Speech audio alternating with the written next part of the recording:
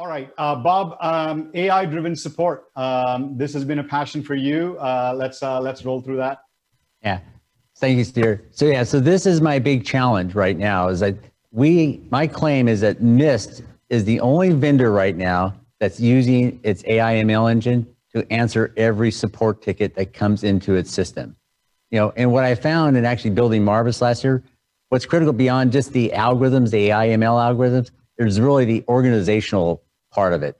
And this is where Jishong and David J, who runs our customer, every week they get together and they review every support ticket that Marvis was not able to answer.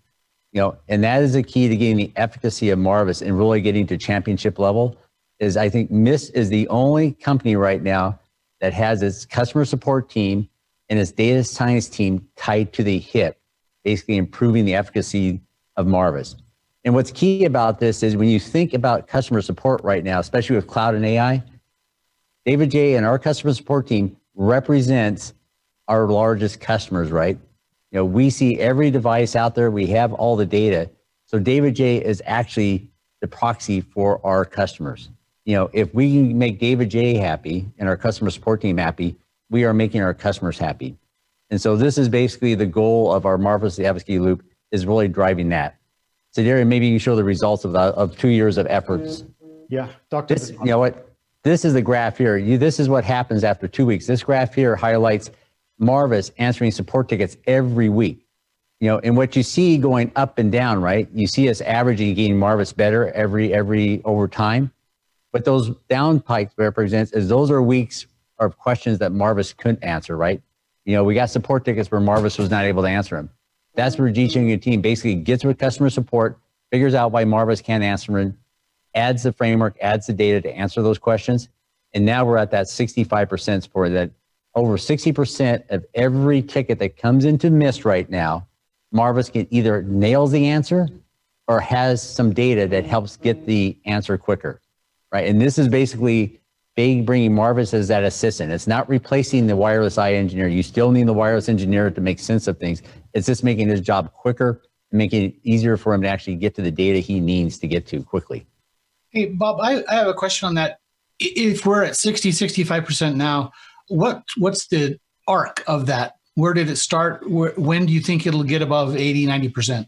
Well, I think right now, I think the next step is, I said, when you look at, I say, like self-driving cars and Watson, the next big thing we're adding right now is this graph database framework. This is going to let us basically get to the root cause of a whole nother series of problems, right? Mutual information was really the first big step, and it got to like what features, like is the OS causing the problem or DHCP server, and that solved a whole bunch of support tickets. What this graph database is going to let us do is really get down to that misconfiguration use case, right? When someone screws up the router or switch on the other side of the network, it's really hard to tell if that screwed up the user experience. And this is what's happened to us in real life, right? We get a call from a customer saying, hey, your POC is not working, Bob. Your wireless, devices aren't connecting. You're screwed up. It's like, it's not us. What turned out is someone had misconfigured a router somewhere on the other side of the network, so it went past large MTU packets, right? But that took a long time to connect those two dots. This is where the graph database will connect those dots quickly. User has a problem. Hey, someone over here on the other side of the company or the other side of the org has misconfigured something. And so that is why every time we work on this, that's the last 40% of those tickets. The graph database will basically probably take, 10 or 15% of those will be solved by the graph database now. Does that make sense? And that's why we keep chipping away at this. Yeah.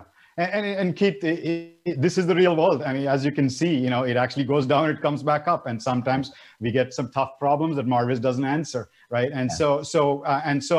The fact was we started measuring this about May of 2018. Since 2 years, each column here represents a week. And so any given week, the problems that come in will be different. And so we just have to constantly learn and chip away. And so the end-to-end view now will help this, right? What actually, is interesting, I'm going to first point you to the July through February 2020 piece. We'll come to the post-COVID era a little bit.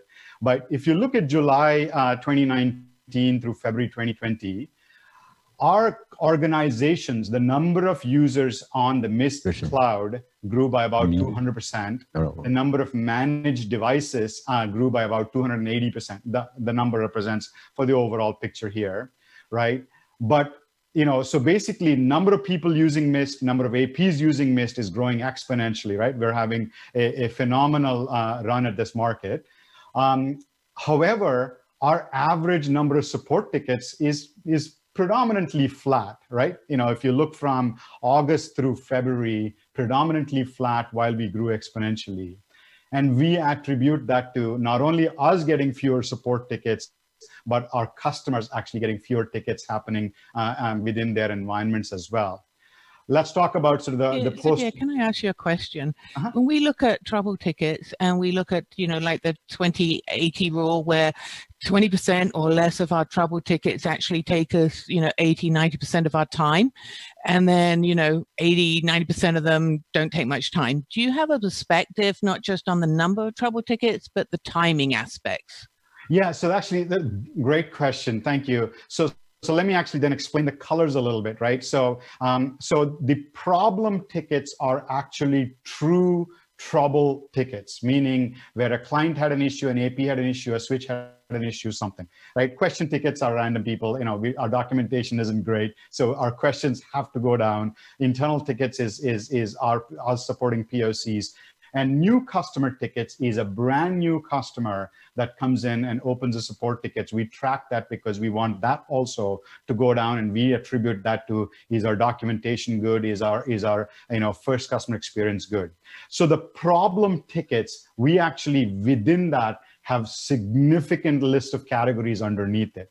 Yes, we actually track hard problems, and there's lots of categorizations. Maybe I don't want to reveal all of that, but is underneath that. And so, yes, we do have categorization of rare problems that are hard to troubleshoot versus easy problems, but they happen all the time, right? So we do have categories for that. We just haven't broken it out here.